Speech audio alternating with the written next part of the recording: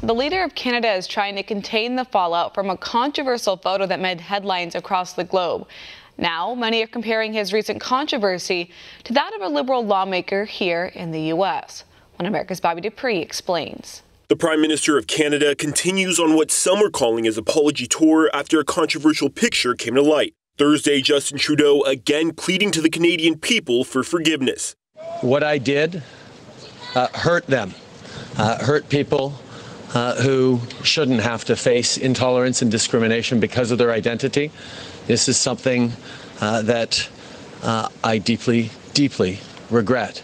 Just the day before, Trudeau explained more behind this photo. In it, he's seen covered in brown face makeup while wearing both a turban and robe. He says the picture was taken at an Arabian Nights-themed party back in 2001 and was published in the yearbook for a school he previously worked for. The Prime Minister also claims to be dressed as a character from Disney's Aladdin. Trudeau says he didn't realize it was racist at the time, but admits it is, and he, quote, shouldn't have done it. Lawmakers in Canada quickly reacted to his apology. How do you look someone in the eye that's mocked the lived reality that I've lived, but more importantly, that so many Canadians have lived? To me, I think Canadians are going to have a lot of questions about his sincerity, a lot of questions about who is the real Mr. Trudeau. Known for his progressive policies, Trudeau's latest scandal is being compared to that of Virginia's Democrat Governor Ralph Northam. Earlier this year, a controversial photo went viral from his medical school yearbook. It showed one man in blackface, the other in a KKK robe. Northam first admitted to being in the photo and issued an apology. Less than 24 hours later, he denied either person depicted was him. Is it fitting he's still in office? Of course it is, because the left is hypocritical. We have to make a splash where we can to point out the obvious inconsistencies in what the left claims is their issues that they champion.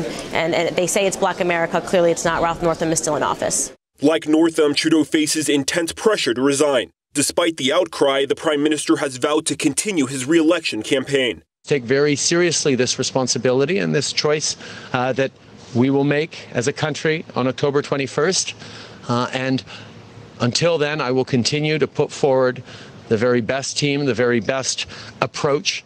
Since the scandal broke, many have already thrown their support behind Trudeau's Liberal rival in the upcoming election. And lawmakers like Canadian Conservative Party leader Andrew Scheer have ridiculed the Prime Minister, saying he's unfit to lead. Justin Trudeau has embarrassed Canada on the world stage in the past, and that this incident, no doubt, certainly does not help his own situation nor that of our country. One more reason why I don't believe he's fit to govern this country. Back in 2015, Trudeau's party won by a landslide. According to polls, he's locked in a tight race ahead of the country's federal election. Bobby Dupree, One America News. Want to see more videos like this? Click on the link below and subscribe to One America News on YouTube. And call your cable provider and kindly demand that One America News is added to your lineup. Call and subscribe today.